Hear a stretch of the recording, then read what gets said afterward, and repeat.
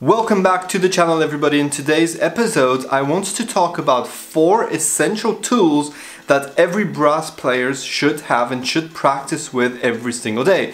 Actually, cross out brass players, it's every single musician. So if you're a violin player, a flute player or whatever, this video is for you. But hey, if this is the first time we meet, my name is Raphael. On this channel we do trombone videos, brass tutorials, trombone arrangements, everything that has to do with the trombone. We do some technical play-alongs where we play some exercises together, we do some arrangements, we do all sorts of things. So if this is the first time that you join us, please consider subscribing to the channel. So to today's topic, 4 essential tools, 4 essential little objects that you need to have. They're not very costly and they're really essential for a number of reasons. Number 1, I'm going to put it in number 1, is a pencil. Now it might seem stupid, and this little pencil has this cool little hook that you can just attach directly to your trombone, so that when you're in a rehearsal, you know, you can just take notes. It's really important because you really do need, when you are practicing,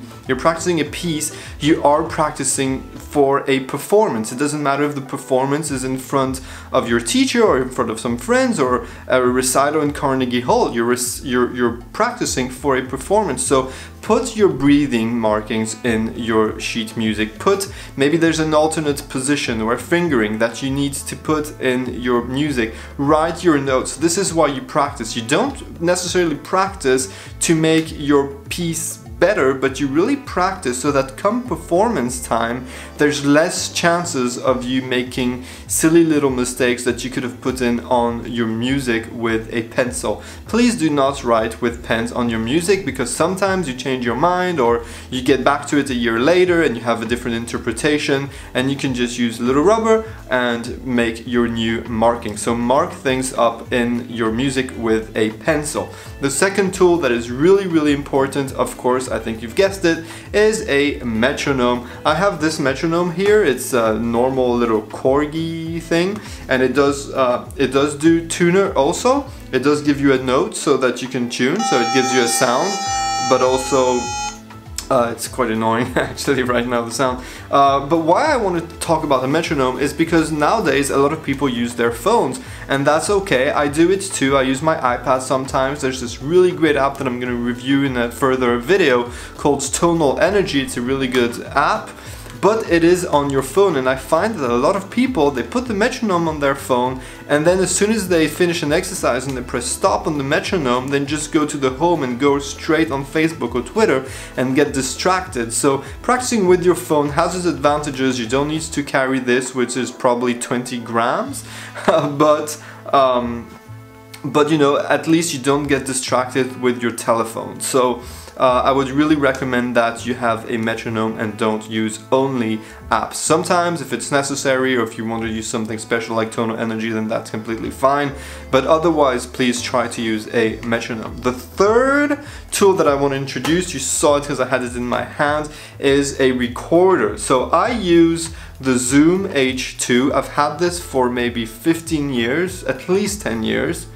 At least 10-15 years, I don't know, but you know, it has a really good quality of sound. It's not very expensive. There's some alternatives out there. I think Zoom is a really good brand. Of course, now there's the H6, but that costs $300, and it is much better actually, because you can plug in microphones. Also, you can use it as sound interface. If you record on Logic or something like this, you can have different kind of capsules for different kinds of microphones. But all in all, just using a little microphone like this, you can have the H2, you can have the H1, the H4, whichever it is that you want. I'm not sponsored at all by Zoom, but I will link a few possibilities in the description to this video so that you can check them out on Amazon for yourself. And the reason that I don't use my phone is exactly the same thing that I told you. For a metronome or for a tuner, I prefer to have a dedicated object. First of all, it does have a much better sound quality. It has an SD card, so I just take out the card and put it in my computer, and that's it. And it records in waves, so the quality is higher. If you really want to practice your sound, or you really want to check something out in your practice, or if you have a lesson and you really want to integrate that concept of sound that that particular teacher is giving you, then having a better quality recorder than a simple iPhone, you know, it will be better. There is a significant difference between an iPhone and a proper recorder. So check this out. And last but not least, especially for us brass player, but for everybody really, is to have a little mirror on your stand. Now I use this mirror every single day, all the time, to check out, am I puffing my cheeks? This was a big thing for me. I was puffing my cheeks. How's my embouchure? Are my corners tight? Are they too tight? Do I have tension? Do I have tension in my forehead? I don't know if you notice in my videos, sometimes I go and I play in the high register and I go like this, I close up, which actually closes my sound. I need to open up. So I check all these things with a mirror. A mirror, you can get this in IKEA for like 50 cents. You can also use a bigger mirror that you can put like on the wall so that you can check your posture. That is also good. I do it also sometimes, but what I have always on my stand is this tiny little squared mirror just to check on my embouchure, to check that I'm breathing from the sides and not from the bottom, like we're going to talk in one of the next video. And you know, to check some basic things on our embouchure. It's really important. Get one of those. You know, you can get them on Amazon or in IKEA for, as I said, 50 cents, $1, maybe $5. Wow, it will really change your life. My first teacher used to force us to always have it, and it's a very good habit that he gave us. You know, always check yourself out.